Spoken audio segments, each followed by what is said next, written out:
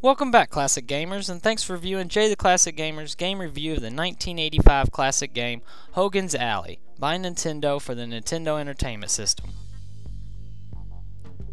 Nintendo's Hogan's Alley was released as part of the Light Gun series and was one of the first games used with the Nintendo Zapper. The controls are very simple. Aim the Nintendo Zapper at your targets and fire away.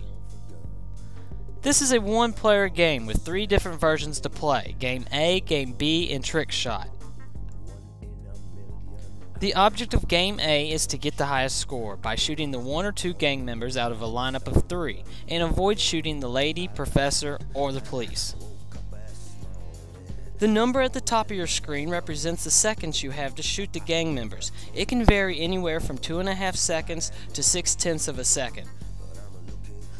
Your game ends when you miss 10 times by running out of time or shooting the innocent. The object of Game B is the exact same as Game A, except this time, besides shooting at a lineup, you shoot your way through 5 different city backgrounds. And they also added moving targets, which make them more difficult to shoot. Your game ends when you miss 10 times, just like Game A. The Trick Shot game is very different from Games A and B. The object is to get the highest score by shooting the cans safely onto the shelves for points. Your game ends when you allow 10 cans to fall off the bottom of the screen. What I really like about Hogan's Alley is that all the games have fast-paced action that really tests your hand-eye coordination, making this game very challenging to this day. I only have a few complaints about this game. There's very little music and it's nothing special, but it's okay.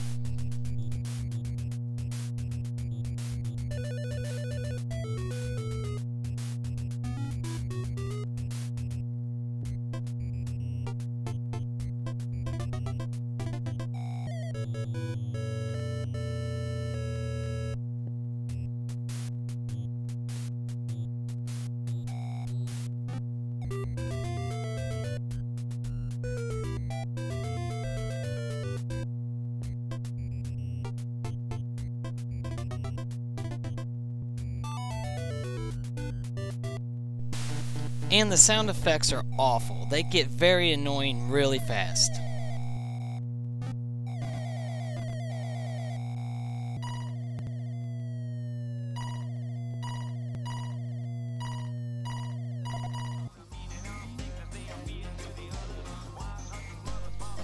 When playing Game A, don't aim at the middle target. Always start from either left to right or right to left, shooting them in order, saving you time.